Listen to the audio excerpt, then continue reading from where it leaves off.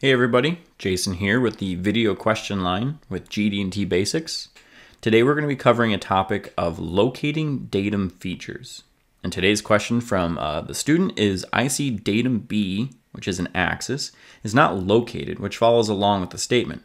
Why would this feature of size not need to be located? And this is very common on a lot of drawings. Let's focus on this feature control frame right here. It's controlling the perpendicularity of this feature of size. This feature of size being a whole feature we can see here in the cross section. We're controlling the perpendicularity of this axis with respect to datum plane A. So datum plane A being that bottom surface there. So if we're controlling the perpendicularity using this symbol, we know we're not controlling location. So nothing controls the location of this hole. It can drift wherever it wants. And that may seem backwards because if this drifts too far this way, it might seem like we're going to have a thin wall here. Well, if this drifts as a datum feature, remember this is being identified as datum feature B with this datum feature symbol here.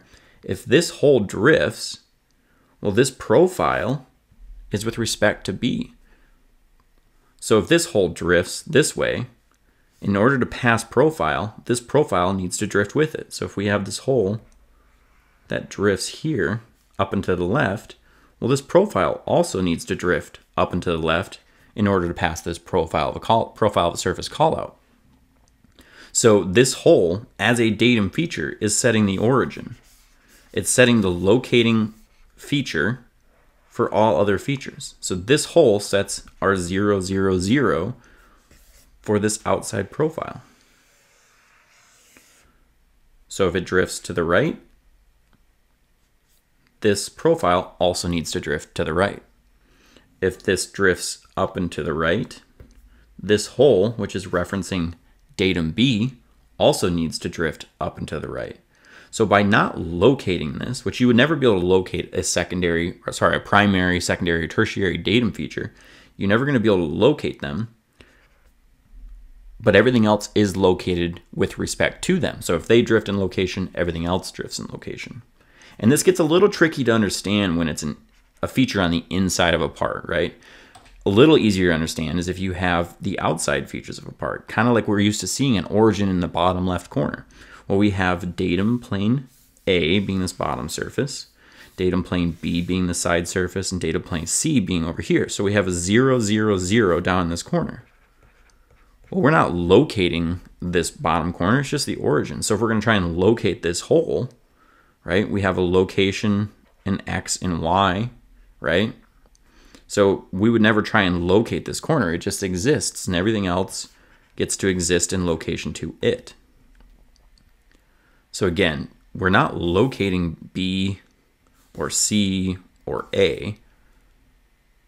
They just exist and everything else exists in location to them. No different than we were on this example. We're saying B, this hole, is the origin. Now everything needs to locate from it. We don't need to locate it because it is the origin. Hopefully that helps clarify things a little bit for you. Again, primary, secondary, and tertiary datum features don't have to be located. And oftentimes they won't be located because we're setting up a reference point for everything else to be located to. Our goal is to be your best source for GD&T information online. It's important to us that everyone involved in engineering and manufacturing have the chance to learn and better understand GD&T on your prints. We have many free resources to help you get started on your learning journey. Subscribe to our GD&T community using the link in the description below or visit our website. Test your knowledge with our GD&T and print reading quizzes. Download helpful charts and access articles written by our training experts.